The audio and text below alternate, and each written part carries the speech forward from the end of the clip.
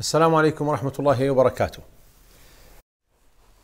He comes back home from Salah, shivering from the cold weather.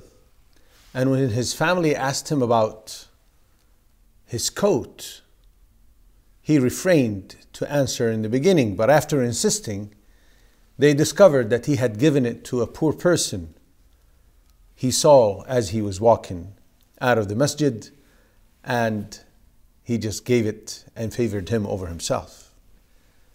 A teacher during the winter season noticed that one of her students was shivering from the cold weather, so she took off her coat and gave it to her.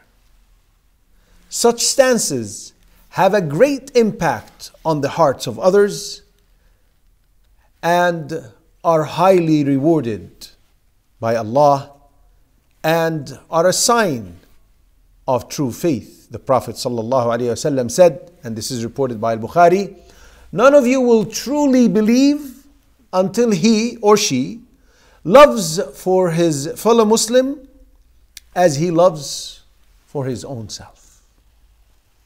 Let's be mindful of others.